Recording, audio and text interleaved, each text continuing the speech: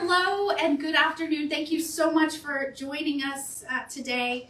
We are here for an exciting announcement. I know this is a huge tradition for Florida, race weekend, and so we're so grateful that we have so many famous people, and by that I mean actually a famous canine with us today.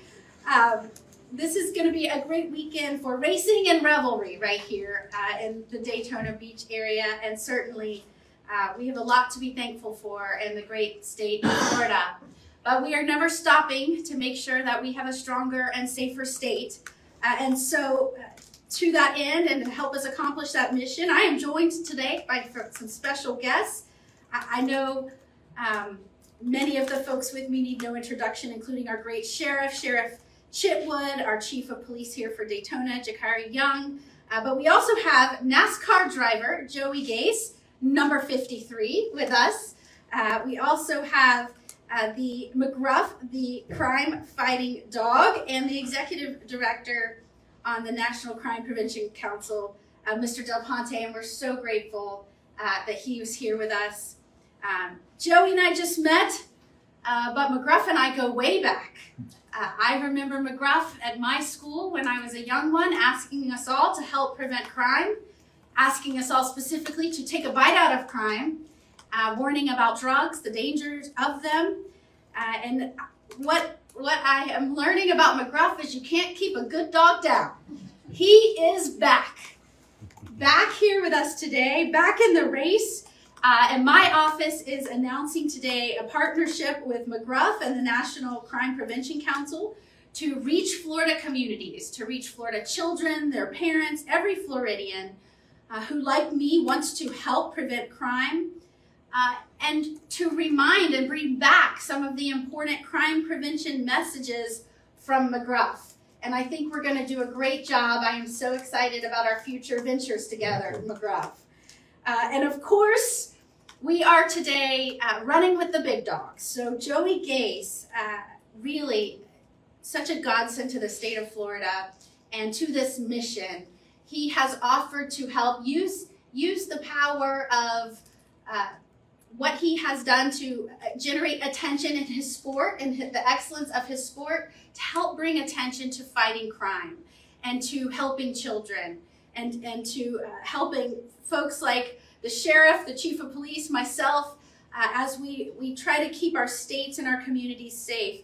And today what we want to talk about specifically is counterfeit products and how they can harm our communities, including how that the trade of counterfeit products benefit illicit transnational criminal organizations and cartels. And while it's always important not to buy any counterfeit merchandise, I want to take a minute to warn kids and parents about a specific counterfeit product that can be instantly lethal. And I am talking about fake pills. So many pills that are being sold on social media, that are being pushed by friends among kids, contain fentanyl. And we know a very, very small dose of fentanyl can be lethal.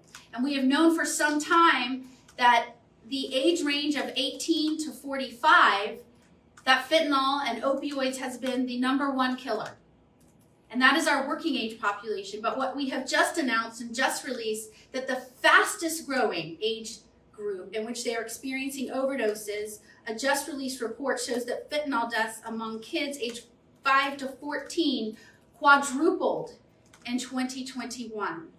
In fact, you've heard probably many stories about children who take pills thinking that they are a brand name, Xanax, Adderall, or a traditional brand name painkiller, and it turns out to be a fake pill laced with fentanyl, and it can be lethal. There was one example that I was sharing with those with me earlier of a 14-year-old boy in middle school, still played with Legos, still slept with a teddy bear, was a Boy Scout, and started taking fake pills, told his parents he was having a problem with it. He got a hold of one and overdosed. He died. 14-year-old Boy Scout. His parents were obviously devastated. His family was reeling from this pain, and it was because he took a pill that had enough fentanyl in it to kill 4 adults. And so the message has never been more timely.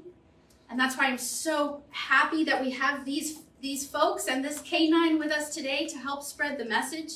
As a mother of a school-aged child, it is terrifying to me to think that these fake pills are being pushed within our young people and at their schools and in our communities.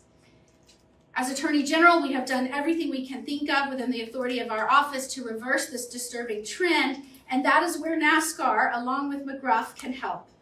And together, all of us standing here today are waving the red flag on fentanyl.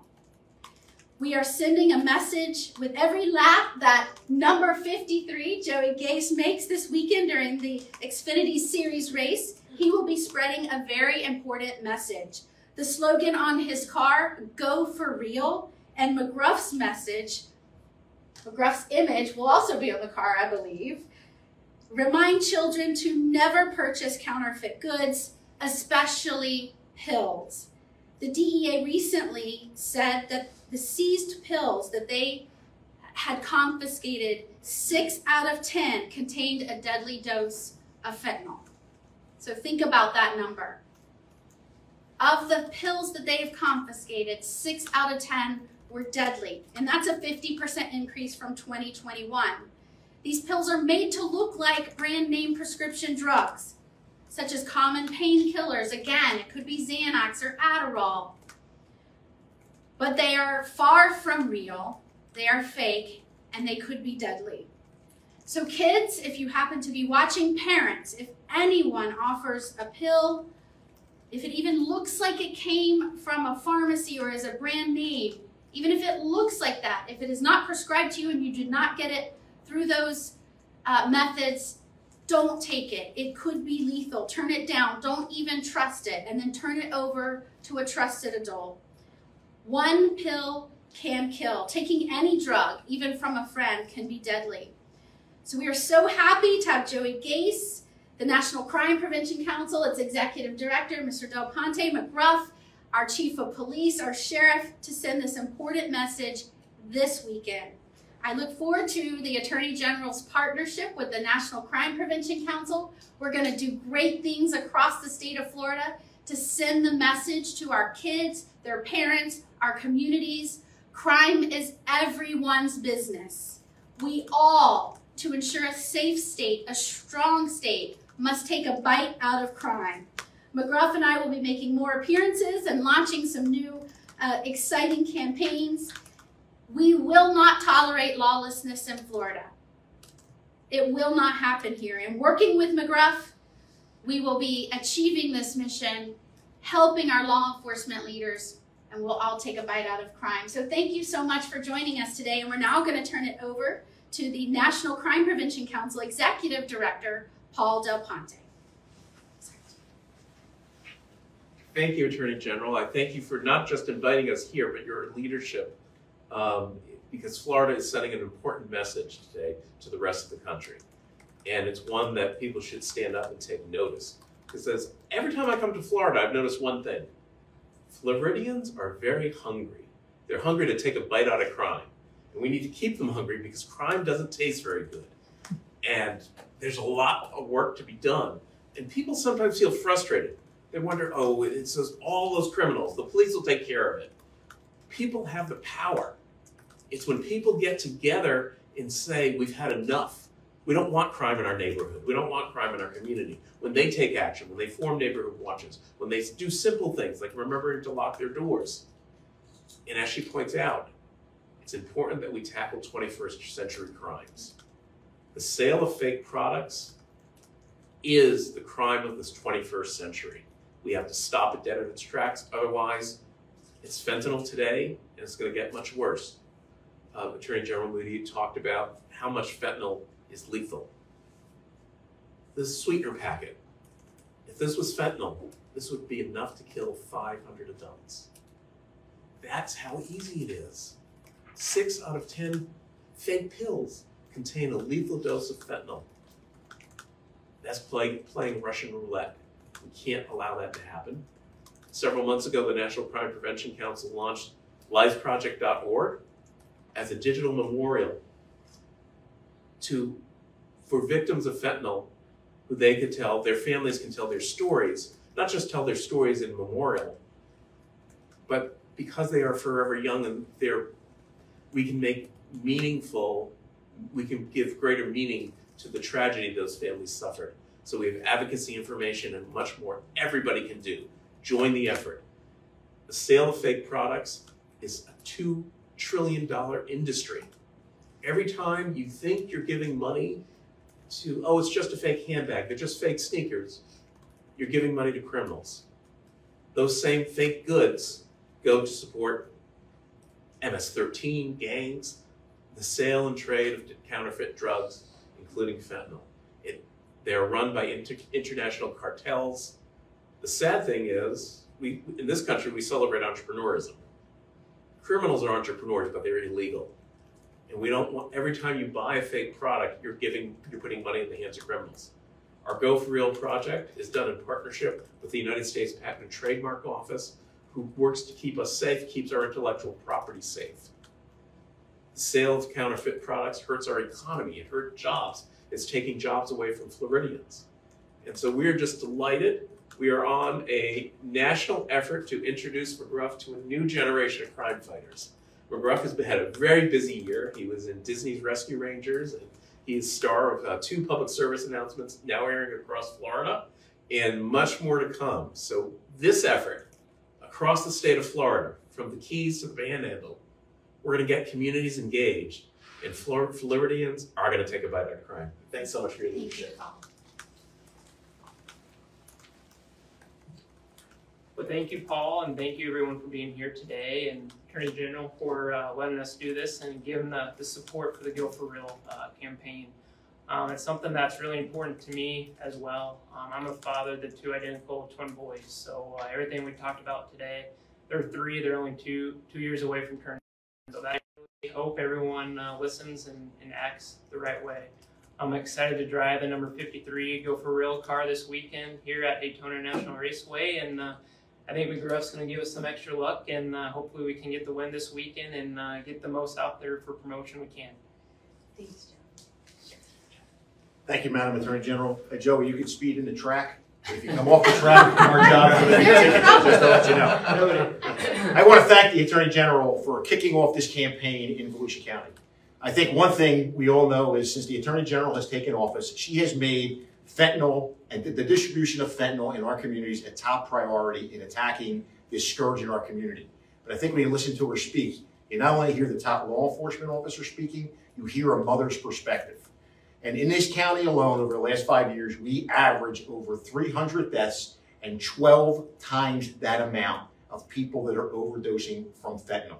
And when you hear that scary statistic of 5 to 14-year-olds, think of what's going on in our middle schools and our high schools. Fentanyl is laced in marijuana. It's in Adderall. It's everywhere we turn. So this program is so important that we get behind the Attorney General, we get behind McGruff, we get behind Joey, and we end this scourge now. So again, Madam Attorney General, thank you so much for taking the lead on this. I too just want to take a moment to thank the Madam Attorney General for taking time out of her busy schedule, and also, like the Sheriff has already stated, for launching this very important initiative here in this county. I just also want to state that as the police chief, I also am fully committed to doing my part here locally and doing whatever we need to do to eradicate the sale of counterfeit pills. I'm also very excited that my childhood hero here, McGruff, is partnering, because I think the youth now, they need to be introduced to McGruff, because McGruff was very instrumental in just getting me looking at law enforcement itself. So I think this initiative can be twofold. We can do what we need to do as far as eradicating the sale of the counterfeit pills, but also, you know, continue to bridge those bridges in our community through McGruff. So thank you again. Absolutely, Chief. Well, thank you again for being here today. This truly is the beginning of a campaign across the state of Florida to enlist our communities, enlist our children in helping us fight crime. It's never been more important. And we that are a little more senior in Florida are so excited to make sure that the children of Florida know and love McGruff as much as we did. So McGruff will be in a community near you soon. We hope that you will welcome him with open arms. Thank you again to all who are with us today. We're going to take a bite out of crime, and let me just end by saying, go number 53, Joey Gase.